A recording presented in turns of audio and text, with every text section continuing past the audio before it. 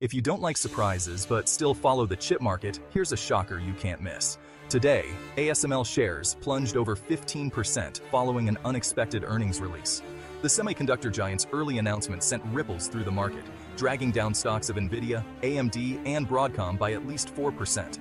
ASML's projected net sales for 2025 now stand between 30 and 35 billion euros, at the lower end of their previous estimates. And their net bookings for last quarter? Just 2.6 billion euros, far below the 5.6 billion euro consensus.